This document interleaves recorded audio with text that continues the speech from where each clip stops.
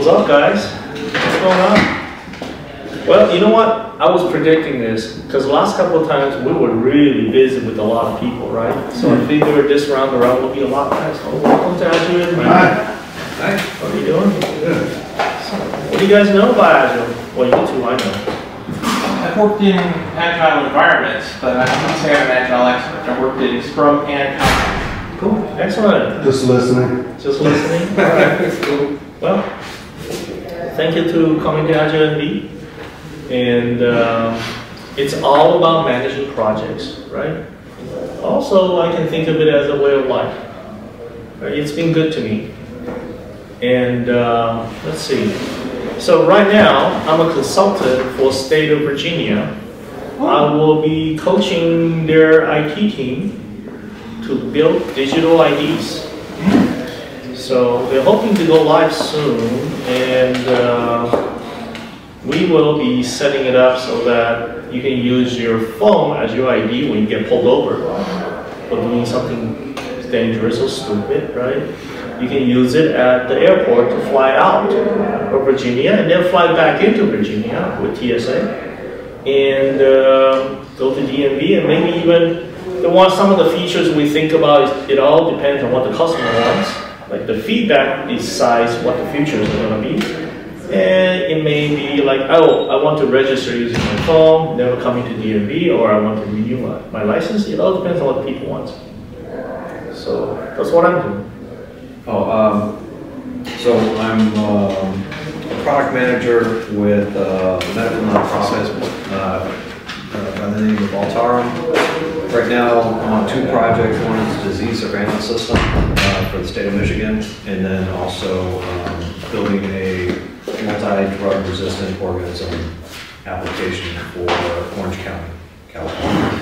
So just kind of, both Will and I have been at least 15 years in doing some type of Agile, closer to 20, but anyway, that's like a million years of dog years. Yeah, right. So what are we doing? Do we want to just do? We're gonna leave coffee today. Okay. Yeah. This is the first time. So last time, some of the audience was so inspired by what we were talking, they actually asked Tech Alley to start recording. This is the first time for me to actually record my sessions. Okay. Good idea. And I'm not quite sure if you guys are comfortable with this. Because sometimes when we talk about it, it's just some hardships in the company, right? Product development issues or personal issues. So I'm not so sure if this is okay. So when you want to talk about something that's personal, we can always turn it off. Just want to let you know. Depending upon whether you have a hard NDA or not, so long as you leave so long as you leave the company name out of it, you're pretty much okay. I'm too late. Yeah, same here. That's right, Harrison.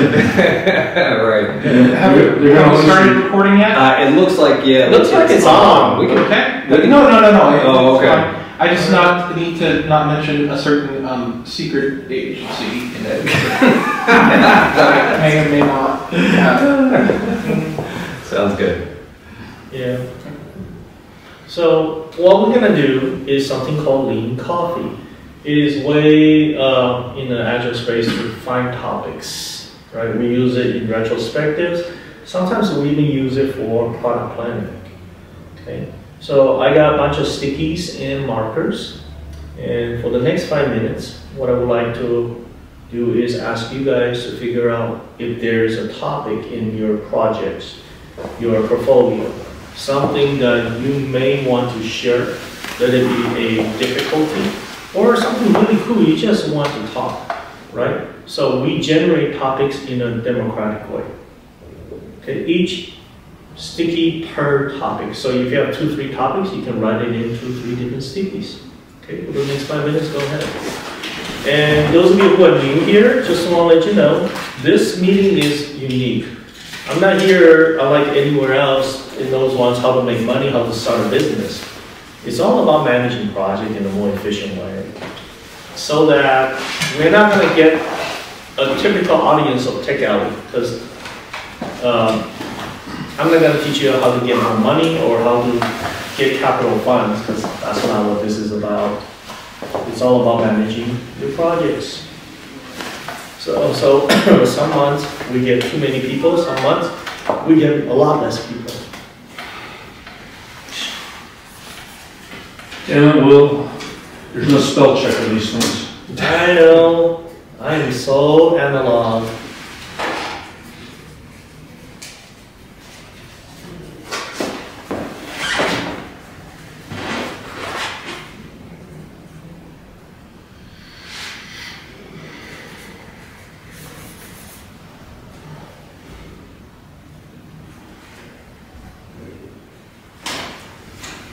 I should set my timer at 5 minutes, so here we go.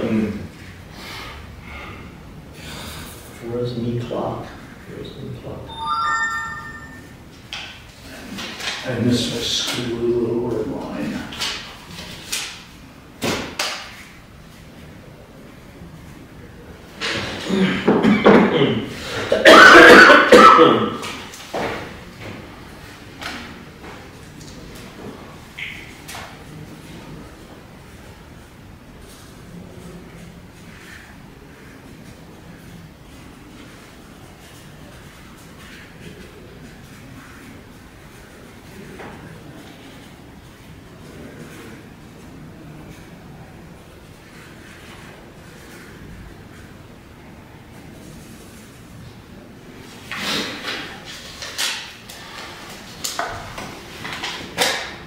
Oh yeah.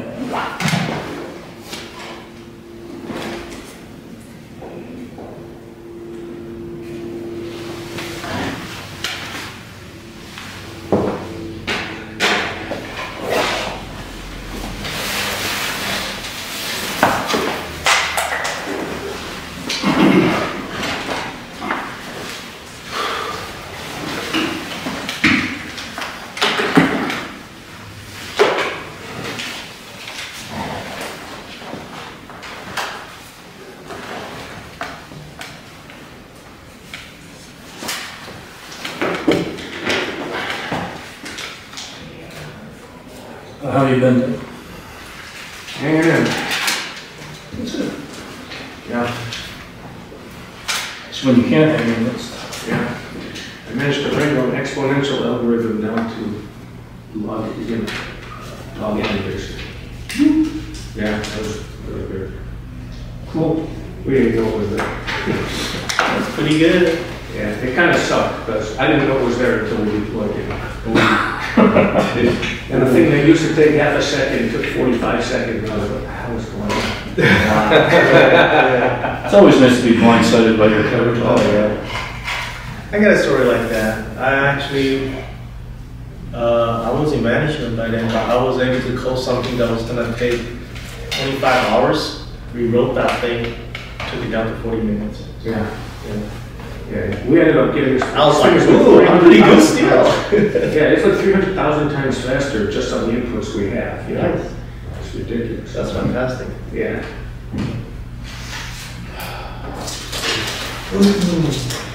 The timer says we got 2 minutes left. I'm done. I think I'm good. All right, I'm gonna stop the timer. So let's talk about the overall process. Do we just get these on the table? Yeah, you can hold on to it. So it looks chaotic, but we have a structure. So the reason we do this is that Lean Coffee is a great way to produce topics. And the topics are democratic, right? Step 1 is generate the topics. Step 2 is each one of those stickies have 1 minute of sales pitch. We talk about that. Welcome. Hi. Okay. In those sales pitches, what you'll try to do is solicit votes. So you'll be asking, you will be telling us what exactly you want to share. It could be a problem. It could be something really cool you just want to share with everybody. And after you do that, we will do a vote. And the vote system, it depends on how many stickies we have. We calculate it. And once that is done, we will spend 5 minutes to talk about the topic that has the most votes. That's voted by you guys. And once we finish our 5-minute time box, we'll make a decision on, do we want to continue? I'm okay either way. Or let's move on to the next topic. It's Roman clothing, right? And we will never finish the topics, but it is time box until I'm thirsty for whiskey and I'm hungry for food. Okay, which is like what, 12:15 today? Right. All right. 45 seconds. Huh? So that's how we do things. And what we are hoping for is that you found a way to either solve your problem or you got the feedback you desired on something you want to share. That's it. All right, cool. So who wants to start with your topics? And when you just talk about it, one topic per 1 minute, and then we put it down. And those of you who actually have some feedbacks, wait till he gets voted, okay? I say, why don't we start with John and then Go for it, John. around that way if you Hell pick a yeah. topic or something. Clockwise, baby. All right, I only have one topic, so might as well start with me.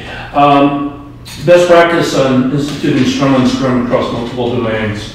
So not just software, but other component issues. This one. Yeah. Scrum is utilized heavily in multiple systems that takes Scrum as a framework and then expands it much larger in the scale enterprise world, right? Nexus, that's one framework. The other one is SAFe. No, SAFe is not Scrum.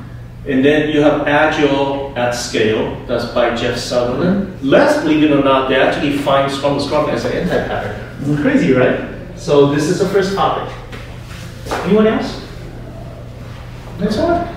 I'm not on this level of coding and stuff. Yeah. Oh, they shouldn't have had me go first.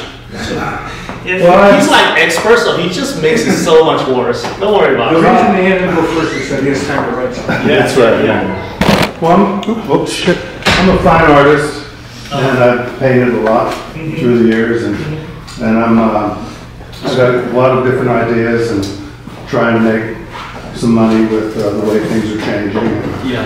I'm not going to do AI. I want to be the Neither am I. other side of it, basically. Yeah. But I got one idea that I've been dealing with for a while. It's just a web idea. It's called Your Birthday Star. And basically, it's I have the website and I've done a few things with that. And it's an effort to try to make a little cash, but also provide a service for people so that they can send it along in a variety of ways, Facebook or YouTube, for their birthday, for their friend's birthday. It's basically a star connection that is maybe 21 light years away. Just an interesting connection with it, all kinds of links to. So within the project management scope, right? What kind of a feedback would you like to get out of the birthday star? Well, I have it a demo. I'm kind of stalled trying to figure out what to do with it. Whether it would be best to go with YouTube or try to do a Facebook connection, word of mouth. I'm not going to pay any money to do this, but it could be a real fun thing for a lot of people to use. And so there's other stuff people do, I think. Right. So for your birthday star, maybe in this scope of working on project is like, what is the best way to advertise it with minimum amount of cost? Right. Okay, that's a great one. Anyone else? Futurespace.com and NASA is the focus of those services. Portraits West? That's mine too.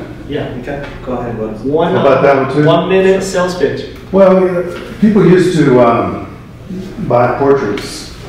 There was Portrait South, and people don't seem to do that as much anymore. There's a lot of people doing art, and there's things we can do with our phones and prints, and tattoos are more interesting to most people.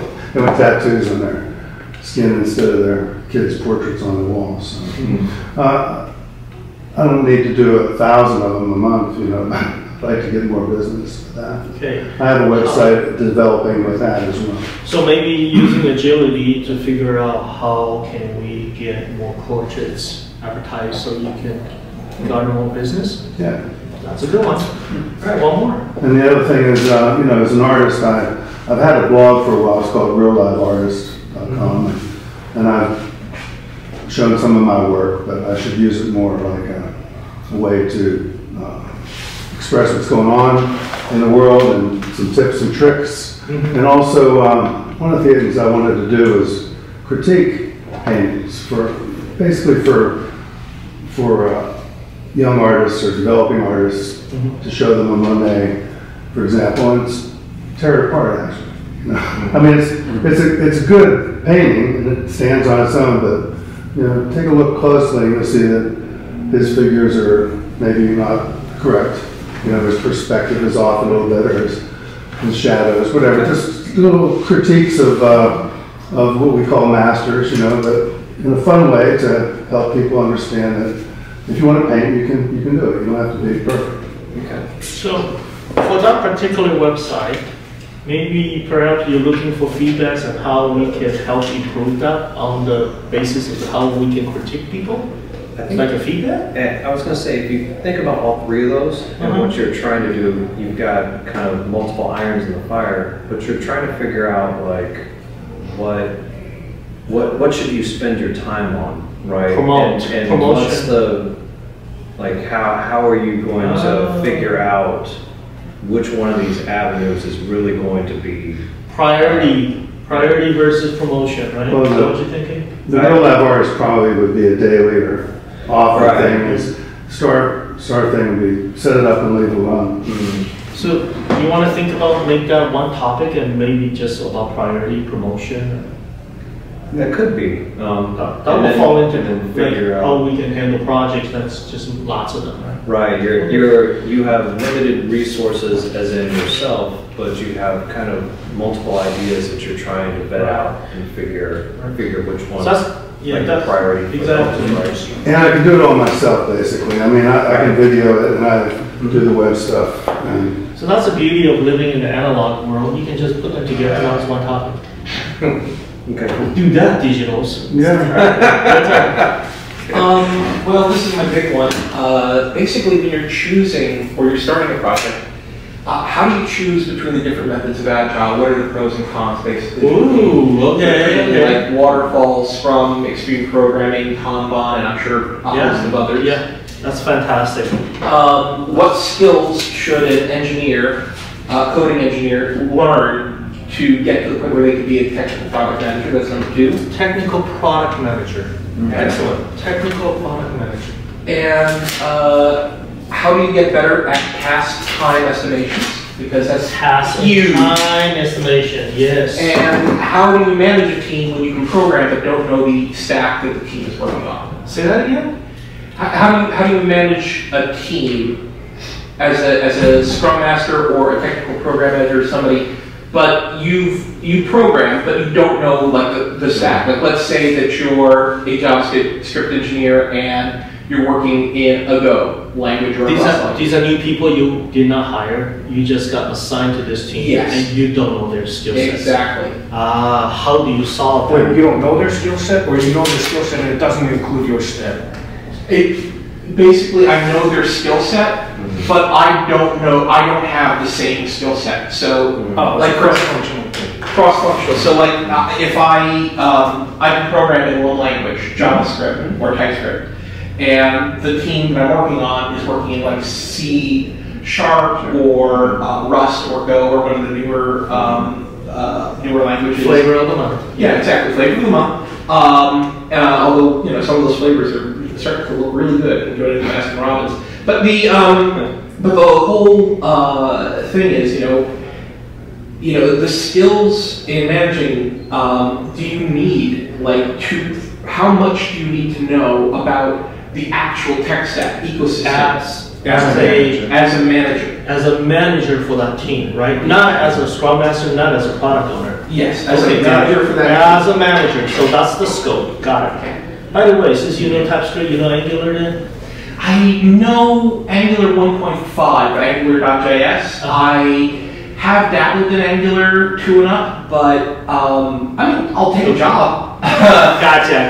I'll take a job in any language. I know what a directive is. I know how to do that. It's not my preferred framework, but for the right price, which is any price. Hey, all I can tell you is, when I was in my 20s, I even learned a shitty language called Cold Fusion, okay? No shame in this, okay? No shame. Oh, I don't know, Will. I've worked in a shop that used Cold Fusion as its backend language. I am so sorry. It's okay. Well, we used well, it was why I was hired, was because we basically moved from Cold Fusion, from everything to Cold Fusion as backend, and then we used React for the front end, and we needed React. So I think back in 2018, I checked on where is the Cold Fusion conference, right? It's like somewhere in Idaho at Holiday Inn. That's how shitty that language is. Because, so it's not that bad. They just had it here at Mirage's here. Huh? They just had it here at Mirage's here.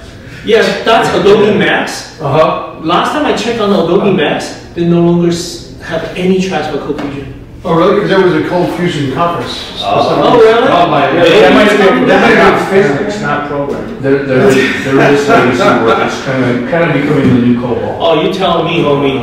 I'm coaching a bunch of mainframe programmers. All right, well, bring it on. No, it's not about me. It's about you guys. Go for it. All right, so my question is actually more along the creative line, I guess. So lately I've been working, as I mentioned earlier, like, this algorithm stuff and re-engineering things. There comes a point where you kind of get stuck, okay? It's almost like a writer's block, but it's not, right? Like, in other words, you understand the problem, you know the problem space, but every solution you come up with, you know it's wrong.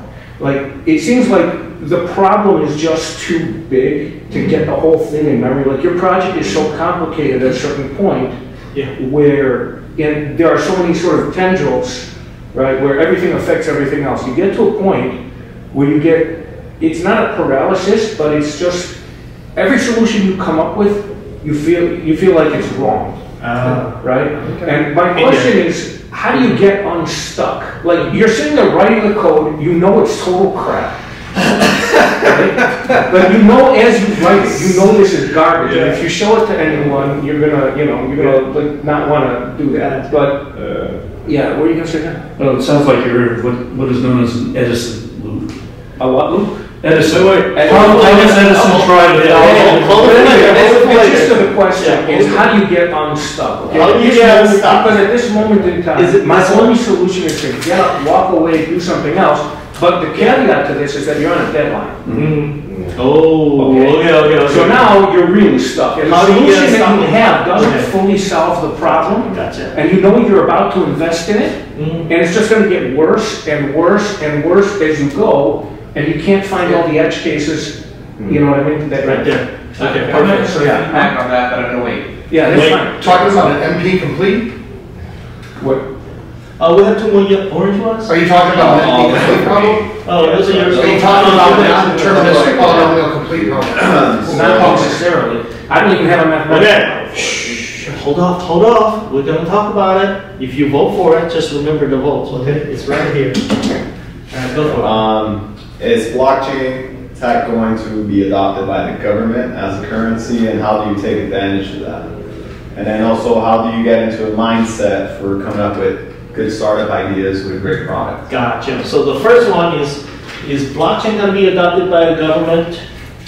And how do you make money off of that? For backing digital currencies. Yeah. How do you get into a mindset of startup? Okay. Got it. All right, Harrison. Oh, You got two, man. yeah, mine are just, I was just trying to create a conversation. So, do you track research so if you've got you're either doing Kanban or Scrum or some type of Agile framework, do you want to explicitly track the research? And then also, just kind of along the lines of team composition for development, like just kind of some,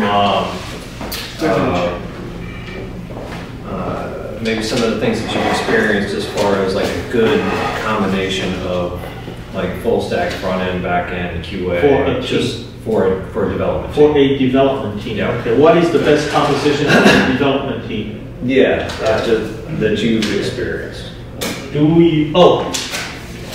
From your experience, not what you read. Right. Your personal experience. Yeah. Ooh, that's a good story, right? Mm-hmm. Do you track research? Yeah, so that's the, like either doing research ahead of a feature or, technical research, like This is actually a huge problem. I know, that's why tracking right now. I brought it up. Yeah, That's actually related to my question, I think. Yeah, well, here's a funny thing. For my team that I'm coaching, they have gone through a command and control structure so much, they want to log every minute, every hour of what they do. Even when we do refinement, such as doing the research on how to do things, they want to track it. And when I tell them, you don't have to, they're freaked the hell out. No, we gotta track this. It has to be a backlog. It's insane. I cannot stand it. Do you have the philosophy of your entire project? Huh? State-driven digital ID, isn't that the whole point? Yeah. All right, so we have 1, 2, 3, 4, 5, 6, 7, 8, 9, 10, 11 topics, so divided by 3. Got some new people. Everyone gets 4 votes. The way we do it is grab the marker and put a dot on the topics. This is one topic, okay? Put a dot on it, and it's an honor system. If you cheat, I am not gonna know.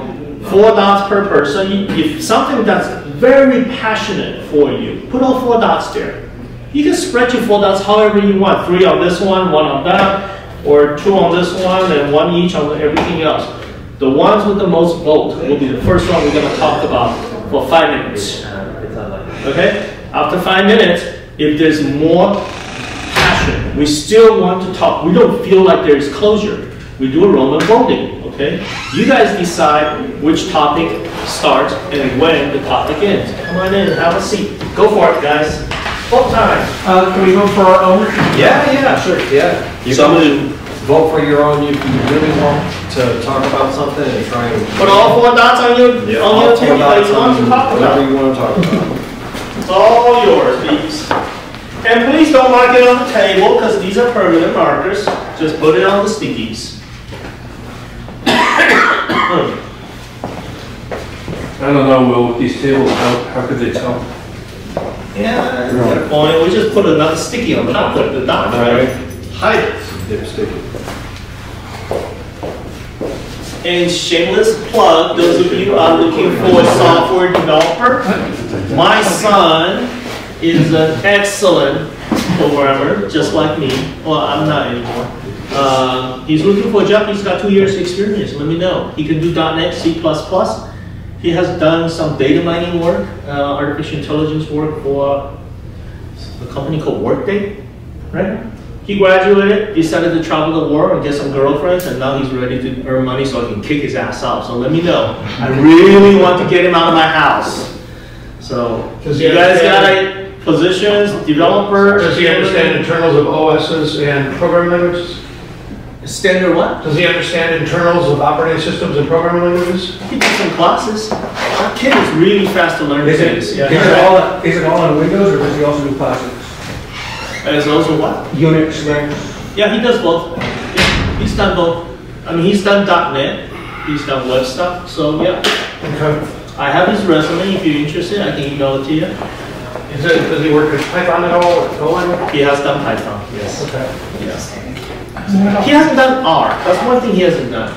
Right? But think about it this way. If he knows C++, he knows memory overflow problems, floating pointer issues. He's been solving those already. Right now we're hardening Python. Just email Okay, thanks. Process, and then also we're building the user kernel in our. On the OS? Well, it's a decentralized OS. We first class or meta class object model on the blockchain. You can do that. There you go. Yeah. Yeah. Yeah. Yes. I'm so sorry, I came in late. Where are we doing this? You got 4 votes. Okay. Take a look at the topics, the ones you think you want to talk about, put those votes on. You can spread them across 4 stickies. All of these written? Or you can put all 4 on one, or put 3 on one, and put 1 on another. Here's the thing, since you're the last one, we know you're cheating if you put 5 dots. So we're watching. Some value. Thank you. Coming back to me easy. Can I make a suggestion? Since they're tied together, your review critiquing, tie those to the other two. Make that make that either a sliding scale of 3, and then hook up. And that would be free. Yeah, and hook up with all the articles and the various universities and propagate. Okay, let's see. It'll self-propagate after a short time. Because if you get them while they're still in school, they're going to be used to the idea. 1, 2, 3, 4, 5, 6, Getting 7. a free critique from somebody who's actually These are two. done it No might dots. drive No them dots. later on One to dot. results. 1, 2, Or at least give word of mouth. If Five. somebody says they need something, it's kind of, yeah, I know where you're going to get that. 1, 2, 3, 4, 5. Used to be a starter site for water.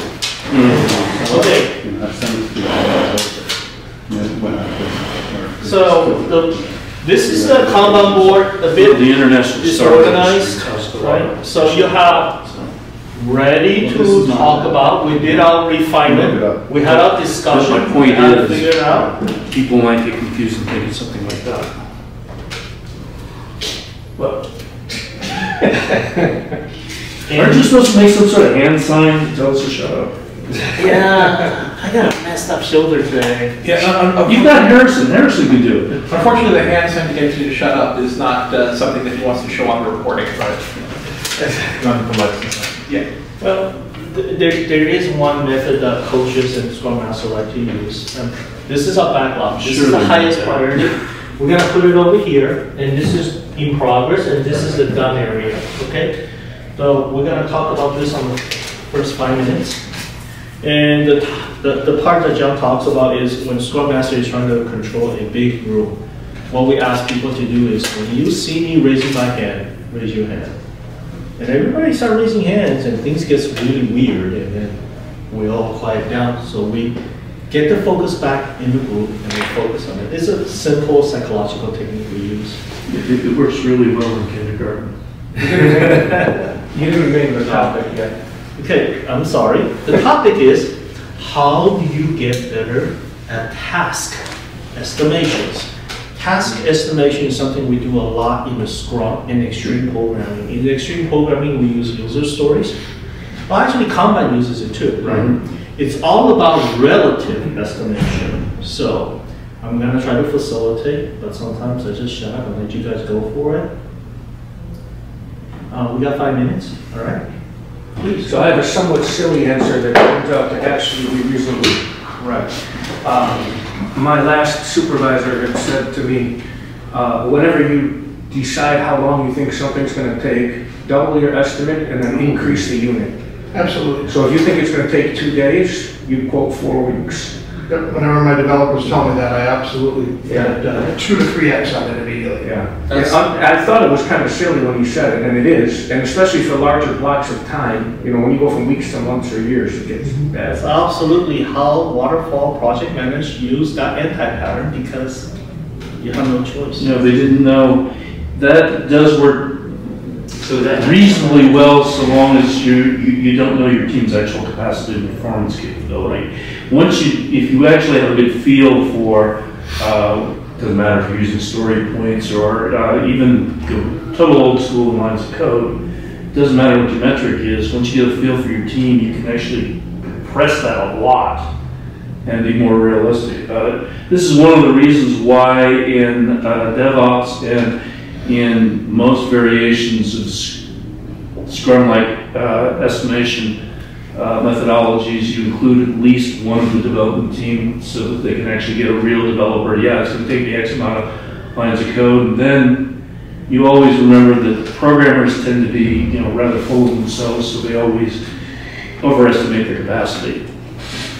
So does that mean when you hear a developer give you a number, you reduce it by order of magnitude and divide it by 2? No, increase it. Yeah. No, but haven't they done what you're describing and then you're trying to back it out into the actual? No, because they're wrong. Yeah. And that's the point. They're not overestimating, they're just wrong. Right? And unless you're really got a long-term firm agile environment going on, they're not the ones that actually make the estimation call. It is either the Scrum Master and PO, if you're doing Scrum pure, or the TPO, or the TPM, so technical product owner, technical project manager, and even the project manager if they know they're asking a hole in the ground.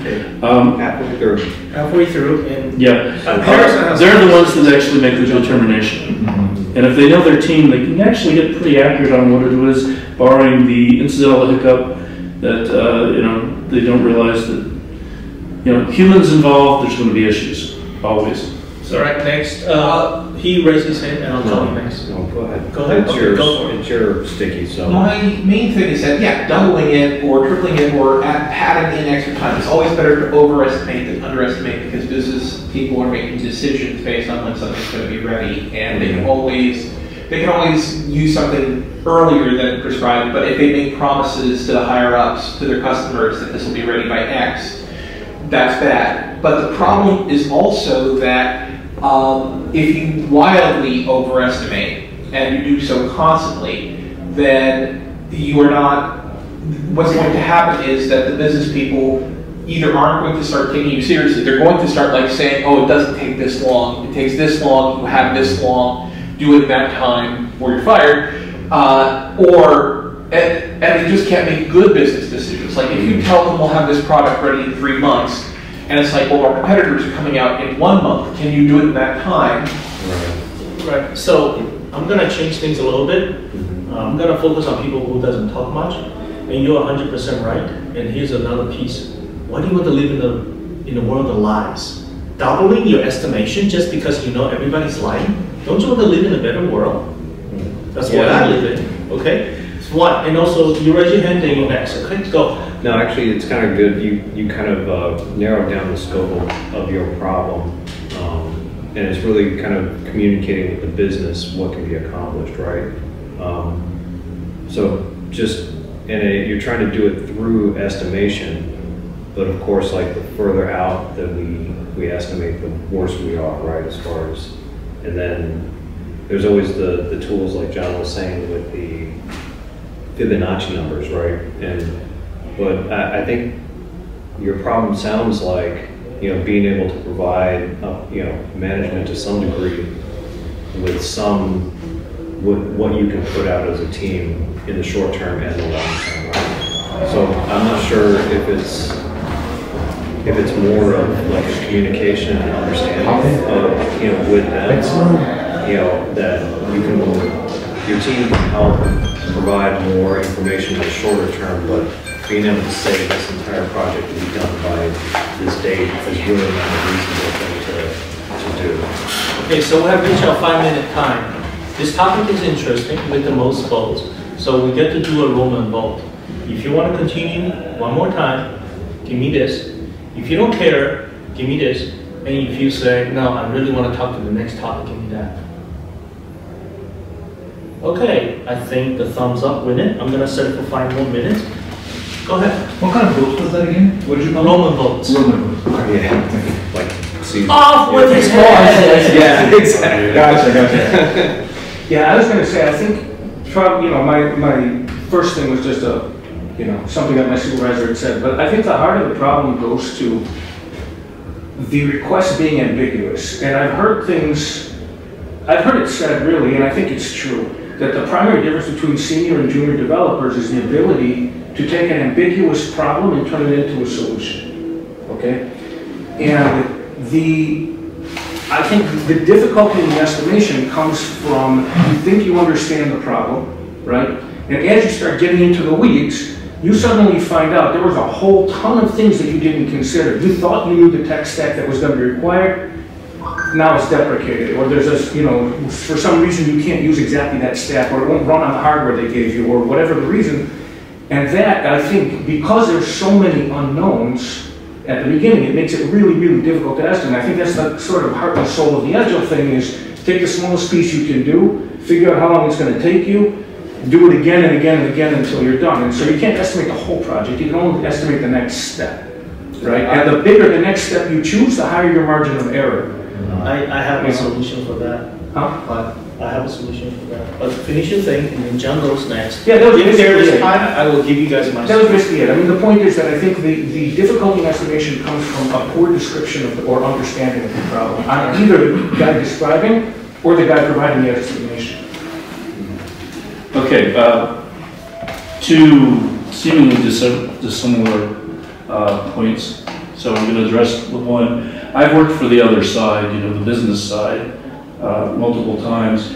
And what developers often are completely unaware of because they don't take business courses or anything else resembling as a basic rule, is it's not about the time frame that you've had and everything else, but whole other domains of the business are reliant upon good information and scheduling. You can bankrupt a company by mis-advertising and marketing a product that's either not going to be there, or, believe it or not, sometimes it's bad if it shows up too early. So these factors have to be in. That's why we have whole other non-technical people working in most of the medium to large environments. So the closer you get to being a true enterprise, the more you have layers and the more your schedule impacts their schedule. Very real in planning and in cost of doing business and investing the resources on the business side. The other thing is, that's my other part, is this is also the beauty of using an iterative environment, because you can do a minimum viable product target and then build on top of it, making it more robust. As you get more information, the weeds are cut back, you find out what you need, and if you're doing it really for Agile, your customer and hopefully also the ultimate end user have been involved and get input, because they never know exactly what they want when you start the project anyway.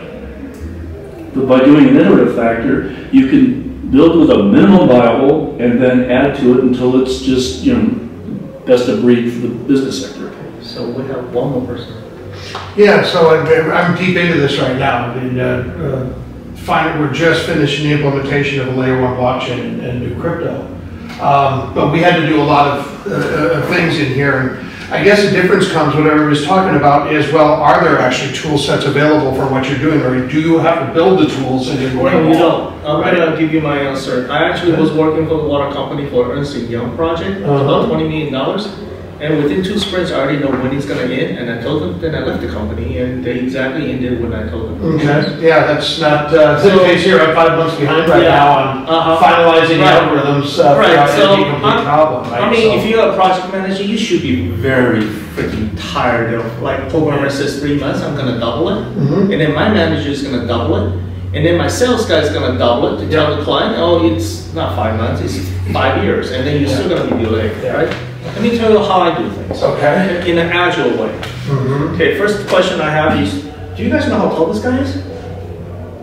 Know what? Do you know how tall this guy is? I never met you, so hi. No. Okay, so I'm gonna, can you stand up for me? Alright, if I'm wearing flip-flops, I'm 5'8". Do you know how tall he is now? I'm 5'8". He's probably 5'9". Take your hat off. So, this is called relative sizing, and this is the most important thing you need to know in the agility. The second thing you need to know, most importantly, is definition of done. You do any kind of agile framework, definition of done is the most important thing. Because a programmer will tell you it's done. Okay, does it work in the server? No, it compiled on my machine. That doesn't mean it's done. What you, as a team, you need to lock down what is the definition of done. Did you compile it? Okay, did you push it out to production? Or did you make sure the QA passes it? Did you go through compliance so you actually pass all the cybersecurity tests? If you have a credit card, do you follow the government mandated PCI compliance? By the way, it's a law in Nevada. Did you pass that? Once those are done, your single slice of feature needs to go to production. And how long does it take? Make sure you have a lockdown definition of done. Now you have to do those 2 things in place. Relative sizing, you can kind of know. Human beings are horribly at accurate estimation. But in our brain, we're really good at relative sizing. When I'm standing next to him, you know exactly how tall he's going to be if I tell him my numbers, right? But if somebody comes in with a gun, everybody is 6'8", because he's robbing a convenience store, right? Everybody's 6'8". So you got to remember that. Okay. Now, how do you do this then? Every work, you cut it into small sticky notes, small chunk of work. Everything has to be small and finishable, right? Instead of baking a whole cake, you slice it into a small slice of cake. Now, every single piece of cake that's on a sticky note or on your fancy software called Jira or ADO, whatever you use, you do a rough estimate. You can use Fibonacci number, If you don't want to Google that, just use t-shirt sizes. Small, medium, large, extra large. If it's extra large or XXL, cut them into small, medium, large. Okay? Now your team grabs something, say, for this particular time box, 2-week sprint, 1-month sprint, 1-week sprint, whatever it is, the team decides, I'm going to work on these 3 things. It's a small, it's a medium, and another small. You run it. See if they can actually finish those things. Now you know. After 1 sprint, you know exactly what your team's capacity is, and it's the worst. Why? Because it's the first time the team just got formed. There is a lot of things to smooth out. From that point on, the team is going to collaborate, get better. If you coach them well, not micromanage them, inspire them, grow them, nurture them, they're going to get better and faster. So the timeline is only going to get short. But you already estimated everything. Small, medium, large. You found out 2 smalls and a medium in a week, they can get it done. Okay, now apply that sprint. Okay, it's 2 weeks. Put it all into everything else. Put a number on it. And you can actually, within the sprint, to figure out how long it's going to take you. There's your labor cost. No. No. It depends on what you're doing. I agree if you have simple projects. I agree if you have tools that are already there. Simple projects. And I agree if you're not trying to solve NP complete problems. So simple projects, you can use waterfall. You don't need Scrum. Scrum is actually to help you solve complexity. Well, I think simple, but my definition of simple is programming a database, not building a database, but programming it. Right. So, but building a database is a project that from scratch, not forking anything. Right. I totally agree with you. But complexity is where agility happens, right? There's a reason why companies like Apple, Google, Amazon doesn't use waterfall. Only uses agility-based software development. Because they already have all the tools. They didn't have the tools. They started from garages. No, so did we. Right. In '78 when we wrote Amazon started in the garage. Google started in the garage. Eventually, they have data warehouses, but they implied this exact same way, same thinking, using relative estimation to solve trillion-dollar company projects now. Right? You don't hear them saying, we failed, right? You hear them, we succeeded. But the question now is, using this method is not easy. It's hard as hell. And you really have to have the correct mindset. You cannot cut corners. All these things you have to follow. If you don't, I can tell you this, I'm a consultant in this environment, right? I told you where I consult right now. I can tell you this, about 70% of all companies that say they use Agile, they're fragile. They inject so much command and control, it literally destroys the fundamental belief that I have to do Agile. It's just not gonna work. I can guarantee you, any one of those companies says, I do Scrum right now, okay? None of them are actually doing it right. So, you had your hand up. Yeah, I just wanted to say, I absolutely get what you're saying, but the whole point of Agile methodology, and it is a methodology, is it is the methodology by which complex, massive problems get broken down into those simple problems. Right. Now understand that it was a lot different when we were modifying Python and doing the things that we had to do there. That was able to be done in Agile, right? We could set tasks for the developers and then meet those tasks within a certain time. When we were, on the go side, when we were building the class manager infrastructure, the kernel user kernel, that was again, those were tasks that could be set out and have a time set. But once you start to get into the algorithms and you're trying to make complete, when you're trying to get to solve a solution that has no solution, like you were talking about, right? Right. That's where, as you're going into it, you can't do small sections. You have to go, okay, I know that I need my accounts and my transactions and my shards and everything has to be known and moved around, right? I want to mention this. Comes in. So I think there's a difference between two things. We went past 5 minutes twice now, so I need to know if you guys want to keep this topic because it's 11:47. We may only have time for one more topic. Want to know? Give me the Roman votes. Continue. Okay, we're done. Thank you so much for declaring this done. That's our definition of done. And we have 2 more with 5 votes. Team composition for development, or how do you get unstuck, especially with tight deadline? Any one of those you guys want to talk about? Team. First one. First one, got it. In progress. Team composition for development. Start. How does the question work? So, if you want to frame it around building like a website, let's say, just like some mostly web development, let's say. So, What's the ideal team composition? what's the ideal team composition that you've experienced? Like between whatever you have, like if it worked out that you had 2 QA folks, like a front-end developer, back-end, you know, with an architect, like what? Okay. 5 nice guys, asshole. Honestly, the best teams I've seen were in the Army. Okay. You know? Go on. And what is the what was it? IT, I'm talking about IT. Yeah.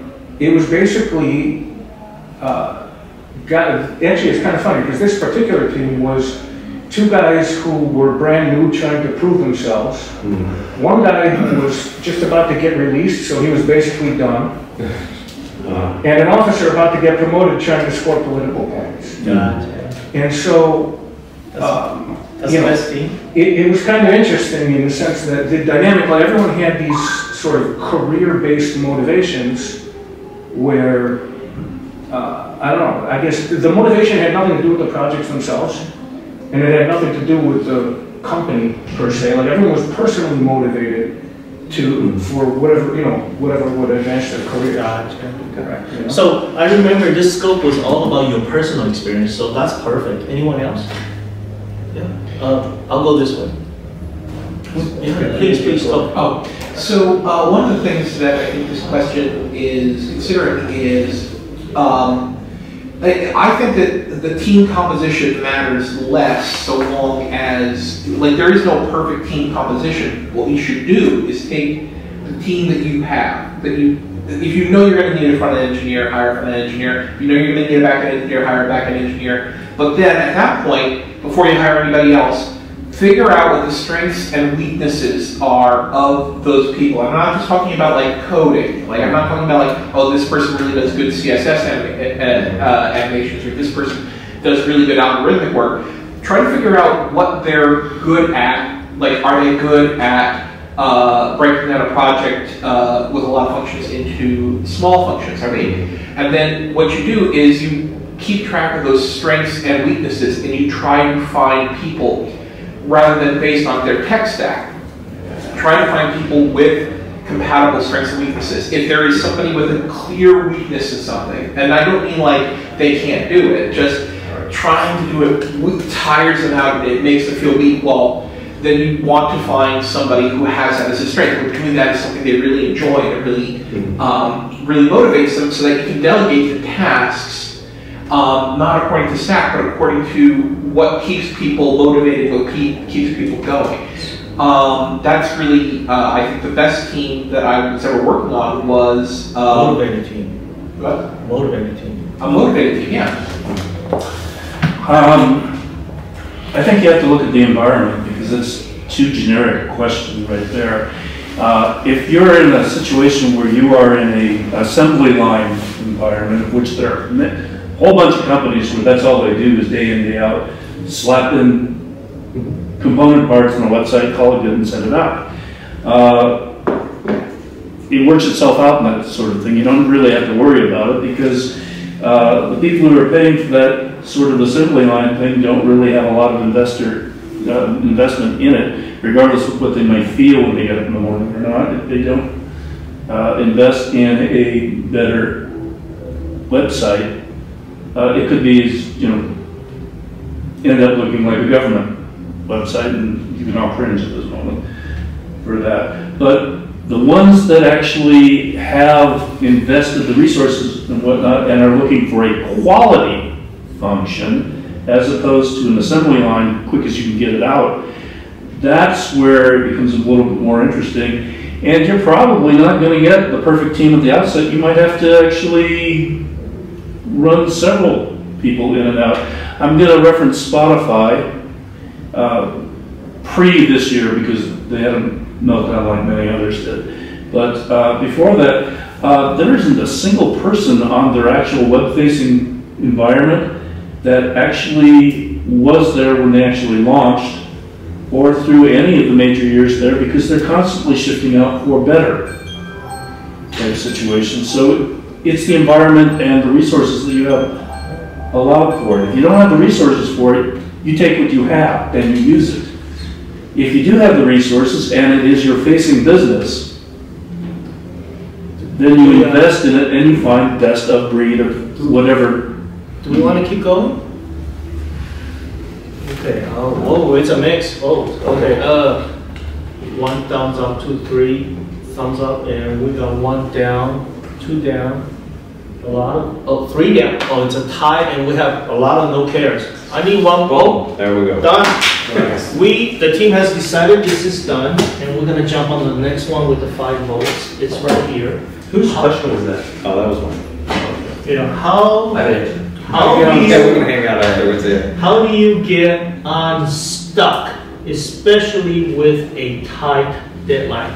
This is the algorithm one, right? Specifically, you have this one algorithm. actually ties back into the first one that we were doing, Okay. where I'm gonna start now. 5 minutes, go. Yeah, so this one ties back into the first one, which, you know, as you pointed out, this is kind of where you can't seem to break it down into small enough problems such that you can get individualized units of work. Like every time you try, you end up affecting other parts of the system, either having to go back and rework or whatever, and you get into a spot where there seem to be, first of all, there are dependencies that you didn't know existed, number one, and number two, every time you write a solution, it's never good enough. In other words, like as far as the definition of done goes, like it's a very brittle, you know, system. You can't redesign the whole thing at this point, and so you get sort of frozen or stuck. Gotcha. And the feeling, at least for me, is kind of like you don't have enough memory in your head to even hold the whole problem. Yeah. And what I'm looking for are techniques that kind of enable you to offload some of that. Techniques.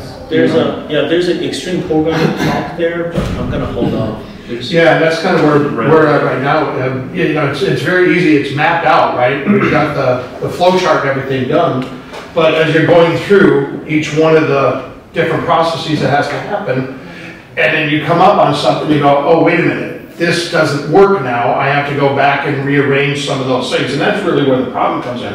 When you're doing algorithms, it's not about, okay, I know how to get from here to here. It's, I have an idea from here to here, but you know, like one of the problems that we had real quick, we were just going to make a call, and as long as one node acknowledged back, then we would know that all nodes had it. But, well, what if the leaders are colluding and they're only sending messages to each other, and we're getting one on this node that's sending back, yeah, I got it, and then it allows the leaders to continue to put transactions into an account that should have been released from them. You have a So it's those things, yeah. It's 2 problems. We don't have a solution yet. Anybody have ideal solutions? Yeah. Okay. Oh, no, Okay, we have a lot of hands. I don't know who picked that first, so you haven't talked, so you go first. Go. But, well, is it more so an idea like the technical ability is harder, so maybe you might need to get people who are more inclined to the issues that you have versus there's like a problem in like actually how you guys try and go up and solve it? It's actually a scope problem, because even explaining the problem to someone with a technical skill, in the ability to explain the problem, you have to solve it. It's kind of a weird, it's a weird. So it's purely technical, right? It's still technical, but it's so big that you just can't. So it's technical, but it's algorithmic. You have to know the relationships and mapping. It's like mapping. It's kind of like you and domain knowledge. technical, domain knowledge, and algorithm related.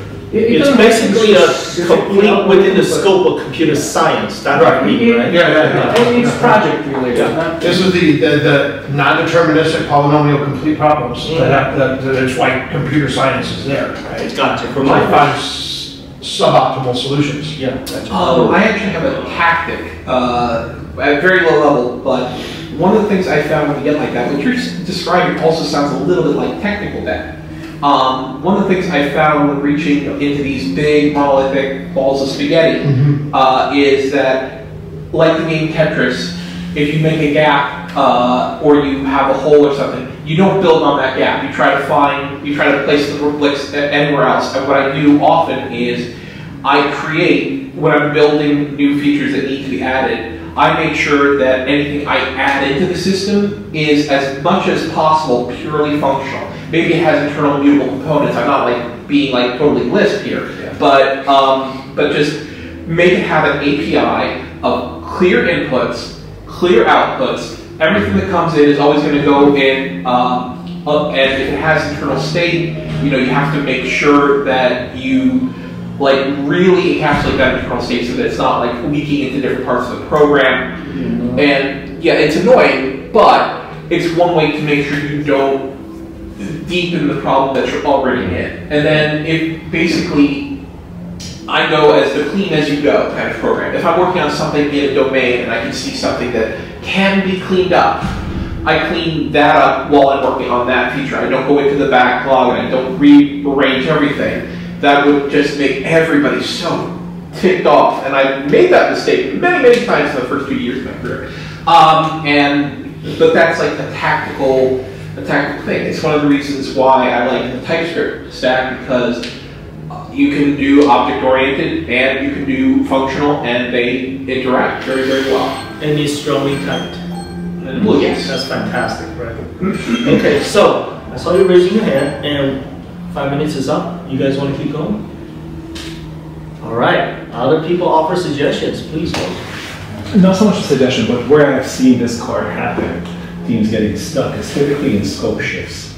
So when the scope changes, then those reversal and connections to other issues. So I'm curious, how do we think about that part? Because the operating assumption I'm hearing in the room is you start the project right, and you have depths of expertise, you have other things you map it out properly. That's fantastic, but what happens when the project is shifted in its scope? Right. Everybody gets stuck. So I do want to ask everyone this. It sounded like this is a technical issue. Is it a business issue of the scope? Absolutely. Well, the business issue is the deadline. Mm-hmm. Yeah. So that's a deadline for you, right?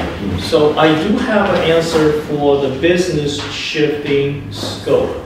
This is actually one of the key reasons why I'm in this domain, right? Because that's actually welcome, which is complete opposite of what typical project management is. However, before I say that, I want to make sure this is a technical question, so I'm not going to spew something that's not related. The technical question was actually more about a coping mechanism, excuse me, for me, if I have to actually provide the solution, when you get overwhelmed, right? This was the technical question. Is there a strategy for breaking down a problem, creating artificial boundaries or something to box it out, and then come back to the other ones after the fact? So I'm really close. Or clear your memory or whatever. Right, I'm really close to what you're saying, and there's a book by Uncle Bob, right? He's a pretty popular programmer, and he has multiple books. They all start with the word clean. Clean code, okay, is one of them. There's clean Agile. There's a bunch of clean other things, right? So what you were describing is one of his chapters. Yeah. And yeah, Clean. Yeah. It's a couple of the technical pieces.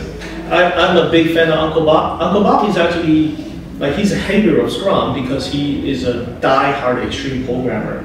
And some of the things he says is actually, I am aligning with him, even though I'm not certified in Scrum and everything. So that's all. I would say try and get an expert who understands the problem, and then go from there, maybe. But for the technical issue for algorithms, from my understanding, part of dealing with algorithms is also understanding the edge cases and programming for those edge cases, instead of just maybe trying to create a new algorithm that doesn't have an edge case. And that's more on the operational side of this. When you're first doing the functional side, you have to ensure that you have, if the operating system is not moving the messages between the data between the cores properly, then the function of it, then it's not going to work, regardless of what operation you do. So yeah, I definitely agree with you on that. Once you get to that stage, when you're in the functional stage, like you were saying, right? It's a lot different. Another idea might be adopting ZDM, ZDM, zero defects methodology. Are you familiar with that at all? basically, back in the, this was something I read on Joel on Software. The idea was that in Microsoft, what they would do is, in order to meet deadlines, programmers would cut corners. Like, for example, there was a random number generator, and somebody said that the random number generator should always generate 4, because that is a number that they generated randomly, and it passed the test. And what they would do is they would just wait for the QA person to say, hey, this only ever generates 4, and then go back and fix it as a bug. And what they decided was, okay, it's much harder to estimate a bug because you don't know what caused it than it is to estimate a feature, because you do know in most cases how to implement it. And so in order to do that, we made it a priority that all bugs, all defects must be fixed before any new features can be added. And that's and it's an extreme solution, but that might be what we need in your case, like, is to go to the business people and say, we need to find a stop where we have a feature freeze, and then we are going to go in and we are going to basically fix the bugs that we know we have.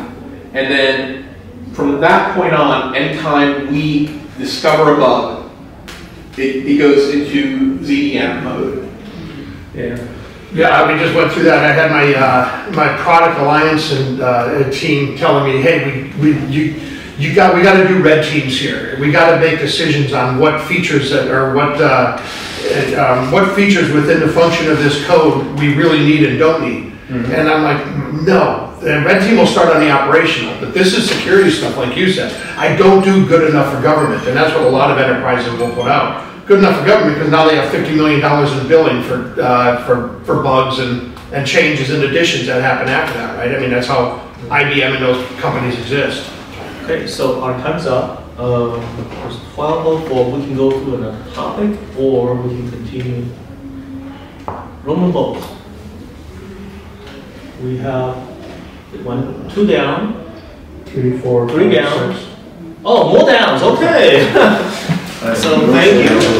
We have met the definition of them for our agreement. So we have those are the ones. These are the 4s. I'm gonna just pick this one. Wait, there's orange. There's a yellow. Okay. Is blockchain tech going to be adopted by the government for currency? Or how do you choose between waterfall, Scrum, extreme programming, and Kanban? Which one? Which one do you guys want? Blockchain or Kanban? Blockchain or Kanban? Blockchain or Kanban? Kanban. I'm sorry, not Kanban, but different styles. I'm sorry. So the question is, how do you choose between waterfall, Scrum, XP, Kanban? So waterfall is not part of Agile domain. Scrum, XP, and Kanban is. Okay. Do you guys know what they are? No. Yes. No? Okay. Yeah, I'm sure you do. Long Okay, I'll do a quick 5-minute speed. Waterfall is a traditional project management that came out of World War II. Even the person that actually wrote the original document on it on the page 2 says it's not going to work on anything that's complex. But military don't care, so they just made it a standard. And since it's part of the military and we declare we want World War II from it, so fuck it, everybody has it. Okay. An overview of the process, though. So yeah, it's where you do your requirements gathering in the beginning. Get all the requirements you need. Right. And all of it. Don't care if it takes 2 years. Okay? Then you plan everything. You analyze the shit out of it. Then you write an analysis document. Then you do a design document. Then you do the programming, development work. Once you finish the programming and QA. If we have time, we have budget, we'll do the QA. And then after you finish QA, you go live, and then you celebrate that you found out the app has 5,000 bugs. Waterfall, or building collapse, right? Or Navy's ship is gonna be canceled, right? Like what is that, Zoom lot ships? Those things are $1 billion a piece? Okay, canceled, sorry. I'm sorry, I'm spewing. Scrum is the most popular one. Scrum framework is one of the frameworks in Agile. You have 3 roles, a Scrum Master, Product Owner, and a Scrum Master. No, Scrum Master, Product Owner, and Scrum Developer. Okay, you have 5 ceremonies, and you have 3 artifacts, and that's it. Really easy to learn, very hard to do. Extreme programming is the most popular at the beginning of Agile Manifesto, about 20 years ago. And it's all about two developers working together in one set of keyboard and one computer. Okay? Yeah, pair programming. They're not cuddling or anything. One is a driver, the other one's a navigator. Every 45 minutes they shift. They really focus on value driven. So everything is a user story from the product side. All about bringing value, bugs be damned. But due to the way they do, most important thing is test-driven development. All tests are automated. Programmers write the test. These robots run all night. They fix they catch thousands of bugs every night. Okay, extreme programming. Close to the business on that too. Very close. Both Scrum and XP is heavy on business value. If you don't give me business value, get out of here. Finally, Kanban. It's a word from Japan. A Japanese guy who was trying to perfect Toyota learned it in Piggly Wiggly in America, somewhere in Ohio. Long story, Georgia. I'm gonna cut it short. Georgia. It's all about flow. Oh, is this Georgia? Yes, Okay, Georgia it is. All about flow. It's about continuously flowing. Okay. Different stages. And it has a visual board. We are actually using the Kanban board. We have a backlog lane, in progress lane, and a done lane. You can have multiple lanes. It's all about visually to see things, transparency and flow. The difference between Kanban versus everything else is that it does not have a time box. Okay? Yeah, That's it. Those are the three stuff. Yeah, Anything to add, homie? Continuous flow of work. All right, here we go, 5 minutes. I think you can choose using Microsoft's random number generator. It's always 4. It's always 4. You can mix and match. So Jira is an excellent example about this. As a Jira administrator, I don't prefer using the Kanban board as my primary visual. I actually like doing it task function on a drop-down traditional spreadsheet manner. But the crews, the developers themselves, they love the visual Kanban or Scrum board, which this particular product has. And the Scrum board is literally just a Kanban board that allows itself to be time boxed to the Scrum. But people are visual. 97% of the world's population are visual. Therefore, if you have a visual tool, as opposed to a text-based tool and whatnot, programmers being weird, old school ones love text. Normal humans don't. And since programming and developing and everything else is drifted into the human arena as opposed to the computer savant that it was back in the 70s and 80s, visual is the way to go for most development teams unless they are doing something that is truly data intensive. So a data analyst will still want to be text-based. A data-based developer is going to want to be text-based, but pretty much everybody else in your organization is going to be more visual-based. Therefore, using a Kanban board works for most functions, and it works across the domains from business to the developers all the way through. All right, you next. For me, I think there's a couple things. So one is your company culture, in which way you need to go, can go. So whether or not projects are run from a waterfall perspective, but you try and do it in a little bit different way, but you still have to report in that structure. And then also the context of the work that you're doing. So talking about software development with maybe a larger team or a smaller team. If you're doing a smaller team, XP might be a little more quicker for you to work in. For me, Kanban, in the true sense of the actual, not just using a board like this, but understanding the flow and identifying bottlenecks in the different stages. I think that lends itself to production support, because unlike Scrum where you have a time box, Kanban allows for highest priority bugs to inject themselves and cause for a pause for certain developers to work on those because it's impacting production. One of the things I really liked about Kanban when I was using it was that if you talk about visual identity, and from a managerial perspective, just seeing how many items are in a particular column. Mm-hmm. Like for example, let's say that you have like a whole bunch of items in progress. Well, you don't want to take more stuff out of the backlog until the programmer's finished up. And when you do, when somebody does finish up their thing in progress, you basically assign them, hey, can you help this other engineer? Yep. Very important. Mm-hmm. Right. Same with like everything's in QA. You only have 2 QA engineers. It's like you take some people who normally do things. It's like do whatever you can to take the workload off the QA engineers because our QA is getting backed up. So the way I would pick and choose or recommend, since I'm a consultant in this, what I recommend companies to do is this. Step 1 is take a look at your problem scope. What are you trying to solve? Okay. If your work is complex, there is a lot of unknowns. You can't figure it out. It's very important to have a time box because you gotta lock it down so you can make a decision quickly. And I would recommend Scrum for that. Right? Now, next step is this. What about your work scope is very staged. It's very cut and dry. No complexity. It's an assembly line. Right? Then I would recommend using Kanban. Right? Now, also, a lot of people that if you have to consult developers, they work a little bit different from operational side. Operational side like help desk or system administration, network administration, cybersecurity, they work things differently.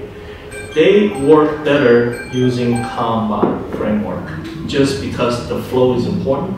But there's a huge problem with that because they like to keep 50 million stickies in progress. Notice we don't thrash. We do one topic at a time. This is incredibly important. Typically when I hire people, when you say you're multitasking, I'm not hiring you because human brains, you have 30% overhead when you thrash 2 tasks per day.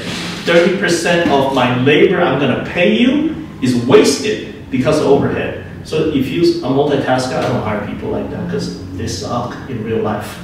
In software world, okay? You know what? That's probably the core of half the time. And on that part, there's also some part of the spiel on the extreme program I'd like to share. We are over time though, so let me know if you want me to, because food is ready. Yeah. Because food? Yeah. All right, exactly. We're not That's my favorite part.